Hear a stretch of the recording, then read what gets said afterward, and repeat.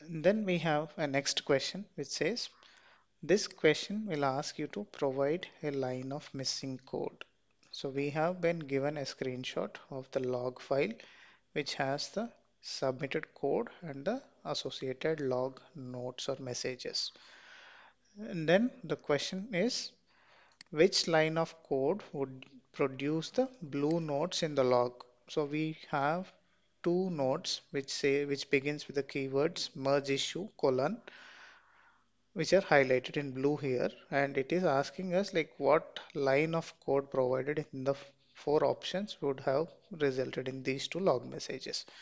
Before we see the log messages, let us try to see the code and understand what this code was doing. So here they were creating a dataset named ADSL by merging a dataset named DM to a dataset named disposition based on the values present in subject ID variable or the subs ID variable. And also they are making use of n is equal to operator on both the dataset names to use to specify or to create two temporary variables. The one for DM, they are creating a name variable named in DM, and for disposition, so they are creating a temporary variable named indisp. And now let us examine the log messages. Okay, so if we have to explicitly write some messages to the log window, we need to make use of the put statement. Okay, so and other thing to note here is we only have two log messages, but if you examine the notes for this, it says four observations were read from the dataset DM and four observations were read from dataset disp, but we only have two log nodes. So, which means that if it was written by an explicit put statement without using any conditional logic, we would have at least got four messages, but we only have two such messages, which means that it is being conditionally written. So, what we are looking for in the options is a put statement which is conditionally written. And then if we examine closely, so here the variable name is written and also the value present in the variable is written. So similarly for indm and indisp, the name of the variable and the value present in the variable are being written to the log file. So if this has to work, we need to specify the name of the variable and provide as an equal to sign on the put statement, which means we should have specified the names of the three variables subsid, indm and indisp followed by an equal to sign after each of the variable names. So if we just give only the name of the variable, only the value in the variable would be printed, but the name of the variable and the is equal to sign will not be printed.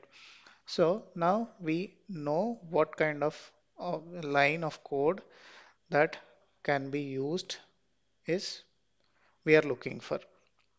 Okay, so let us take a look at the first option. So the first option says if indm not is equal to indisp, then output merge issue.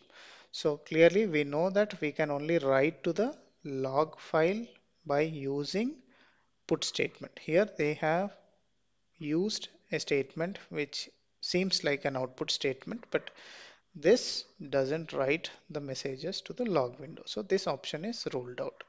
And then now let us take a look at the second option. So here they are using a line which says if indm not is equal to indisp, then put the standard text merge issue and then followed by the name of the variable and an is equal to sign. Similarly for the other two variables. So as we discussed, in order for the variable to name to be written and the value to be written, we need to specify the name of the variable followed by an is equal to sign. So, and three variables are being printed to the log. So we have those three variables listed here, and put statement and conditional, and then the name of the variable followed by is equal to sign. So this seems to be the right option, but before we choose this or before we conclude that this is the right option, let us evaluate the other two options and see why they may not be the correct answer. So here on the third option, so they are making use of percent if and then percent then and percent put. So percent put still writes messages to the log, but so these messages which are being written here are at execution time and of the code. So here, if we are making use of macro percentage, the logics would have been we will not have access to these two temporary variables at the time of the macro code execution. So this option is also ruled out. And then we have this final option which says if INDEM not is equal to INDISP, then put the merge issue. This seems to be correct till this point, and then followed by underscore all underscore. So underscore all underscore actually dumps the content of the entire PDV into our log window. So if we see here, only the three variables are being written.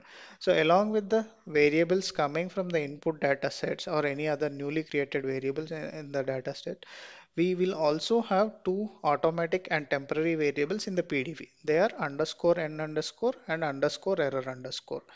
If we make use of underscore all underscore along with the variables which are coming from the input data sets, we will also have those two temporary automatic variable values also printed to the log window or the log file. So here in this case, we do not have those underscore n underscore and underscore error underscore being presented here.